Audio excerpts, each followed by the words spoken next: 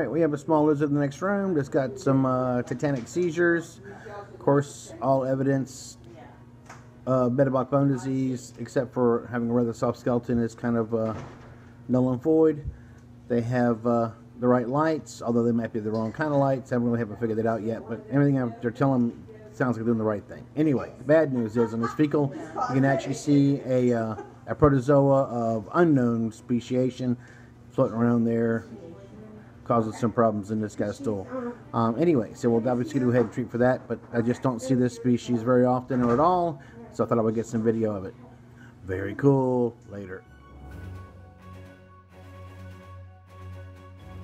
That really was not that soft. Alright, I'm going to talk to the camera now instead of the client. Alright, we're getting a very small Beardie. I think you've had him for how long? About 2 years. About 2 years? Okay. Has he ever been to a vet yet? No. No. Alright, so this is the first time to a vet. So he's virgin to this thing, and I already stuck a swab up his butt, so that virgin thing is gone and out the window. Alright, I even called it our first date. Anyway, he actually, when I first brought him in, maybe he was just trying to stay warm, but his stance was not quite that tall, and he actually looks a little bit more alert now than he did a few minutes ago. It turns out that he does have a very severe protozoal enteritis. I usually rate protozoa problems or any problem with the stool from 0 to 4. I'm going to call this a 3 to 4. I actually took some video of some of those things swimming around, and although I saw hundreds of them, I only videoed 2 of those, so you'll just have to understand the numbers. Anyway, this is a species that I don't normally see in fecals.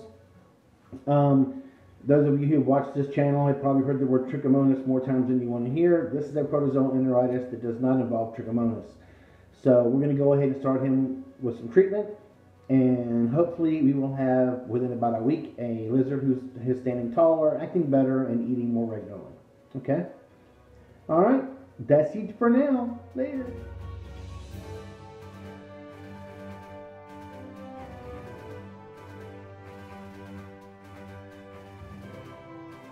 Exercise. Yeah.